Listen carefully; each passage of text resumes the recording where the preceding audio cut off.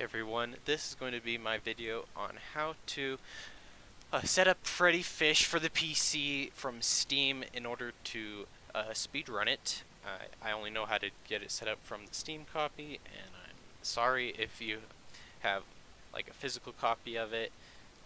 I don't know how to do that. And so, first thing, when you speedrun these games, you're going to have to record it. I use OBS to record it, and you're going to need a timer. I use WSplit for the timer. I'm not going to talk about those any more than that. There are other programs for those as well. I've seen other people use different timers. I assume people use other recording software. Those are the ones I use. They're the ones I know how to use. There's tutorials out there for those. After you've downloaded the games for Steam, the Freddy Fish games, I only have speedrun Freddy Fish 1, 2, and 3. You are going to need to download ScummVM, and also by using the Steam versions of the games or ScummVM, you are technically doing an emulation run. We all do an emulation run. Don't worry about it. Okay, let's see here. Here is the website for ScummVM. There's URL. I'll probably have it in the description. You're gonna have to go over here to downloads. It took me a while the first time to find that button. It's so small and crap. And then I just downloaded it here. From that, it's all nice and fancy like. And here it is, good old ScummVM. Once you've downloaded it, the first thing that you need to do is actually add the games from your Steam library. So you just C drive. Oh crap! Blah, I messed that up. Sorry about that. Go to your C drive, or whatever drive you have Steam downloaded on, files, program files 86, go to Steam, R-E-N-Q-R-S, Steam, and then you're going to go to Steam apps, common, and then here's going to be all your fancy Steam games, and here are my Freddy Fish games. You just click it, choose, and that should add them to it, but as you can tell, I've already done that. And then you can do different things within the games, change the graphics and stuff. I personally use graphics 2 times, so it's big enough where my mouse most likely won't drag off of it, and it's also easy to record. I've heard of other people who speedrun it who do full screen modes, which I think are these two down here. I personally don't do full screen modes just because they're too big for me, and then I can't drag my mouse around fast enough. But full screen modes definitely do help with dragging your mouse outside of the window, which can be very annoying and slow down runs. And then, let's see here, you're going to also need to choose the path for the game to save, the path being the exact same as how you got to the games in the first place from your C drive, program files x86, Steam, steamapps common, and then you go to the desired game, and then just saves, and that's where it's going to be. I already have that set up, and I don't want to accidentally ruin that. So that's where those are going to be. The next thing that you're going to need to do is actually get the fast saves, because in case you've never played a Freddy Fish game before,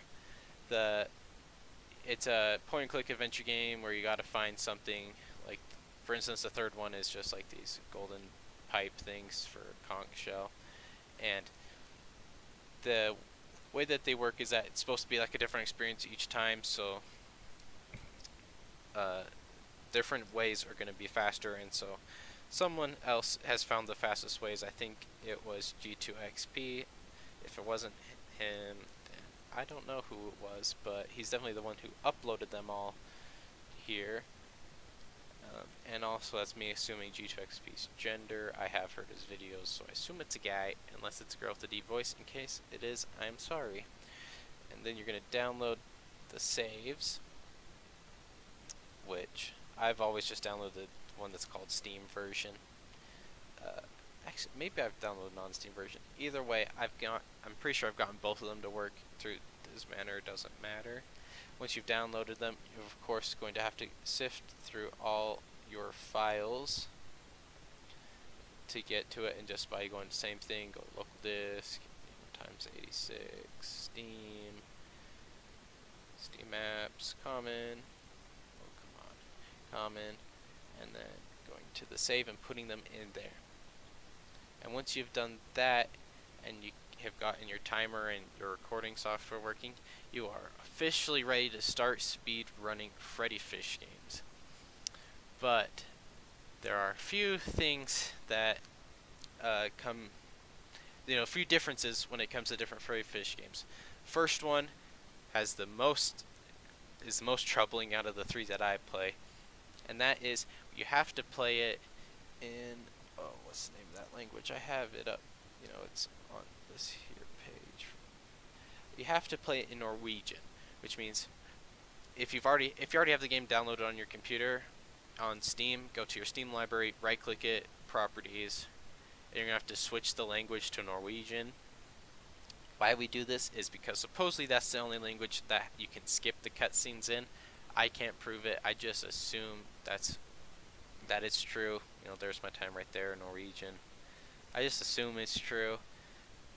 I don't bother arguing with anyone because they have been speed running it longer than I have, and so that's about it. Though when it comes to the actual language of that, I don't think you really have to worry about setting it up. Worry about the language setting up. Besides that, also the save file that we have on there is wrong. Save file resources. All these J2XP ones, or at least these two Norwegian ones, the file is named slightly different and doesn't actually work with it. This one, I haven't tried this one. I assume it works right because it says correct, and so I assume that it actually works right. These ones, they're just named a little bit funny. I have them download right here. This one right here is the one that it's going to give you. You just have to rename it and get rid of the MB and one of the dashes, like how the top one is. The top one will actually work. The bottom one will not work. Even if it's in the proper save spot, for some reason, since it's named slightly different, the game doesn't compute it for some reason. I don't know. And then also, when it comes to the first game, there's two different keys for skipping. There's two different types of cutscenes. There's animation cutscenes and there's dialogue cutscenes, and there's two different keys for it: escape and period. Which, if you kindly look down at your keyboard, you'll notice the buttons are very far apart. J2XP doesn't do any different kind of rebinding, but I personally find it annoying to have to keep switching my finger, and so I have reprogrammed keyboard kind of stuff. I was asking around about how other people do it, and let's see, I have it written down here. Tristan Ray said that they use auto hotkey. I looked into it. I couldn't figure out how to use it. And I have a Razer keyboard, and so when I plugged it in, it made me download a thing, and in that I can change it. But when it comes to rebinding keys and stuff like that, all you're allowed to do is just rebind them. You can't press a key and just have the game beat it for you like a tool-assisted speedrun or anything like that. That's not allowed. Just changing what keys mean what as to make it more comfortable for your hand, that is allowed. And that is all of the weirdness that comes with the first game. In Freddi Fish 2, there's RNG, there's these knots that you're going to have to worry about, and let's see, Freddi Fish 2, there's knots that you're going to have to worry about, and also a trident puzzle, but trident puzzle you should be able to figure out. But the knots, you're going to have to memorize these different for an optimal speedrun. I only have these two memorized right now as of the making of this video, but I of course plan on memorizing the other two. Of course you don't have to memorize them, you can just glance over at them when you are speedrunning, but it'll of course be slower. And that's about all that I'm going to go into in this video. I'll explain the trident more if I do a video that's specifically about Freddi 2 and how to speedrun it. And then Freddi 3, all you have to do is download the specific file, the specific file for it, and put it in the right spot, and that's it. When it comes to Freddi 3, there's nothing else that you really need to worry about, except for, beating the game. There's no weird setting the language to Norwegian, which you also do not have to do for Freddi 2. And I think think Freddy 4 I don't speedrun it, but like I've looked at the leaderboard and I don't think anyone's times are in Norwegian. And I hope this video was helpful. If you have any more questions about setting up for speedrunning Freddi Fish, leave them in the comments below, or go into the Discord.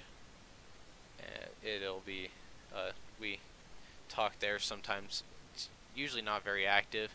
Like usually I'll have it opened up in the background, and if we hear, you know, someone typed in a message, I'll check it, you know, stuff like that. That's where I have had most of my Freddi Fish speedrunning questions answered, which I'm gonna make, you know, planning on making this video guide, you know, this being the first of the video guide about these games. Just that way people who start speedrunning this game won't all have, you know, we won't have to repeatedly answer the same questions, kind of a thing. Just make these videos to be nice and easy. And I hope this was helpful, and I hope you have a good rest of your day or night or whatever time that you're watching this.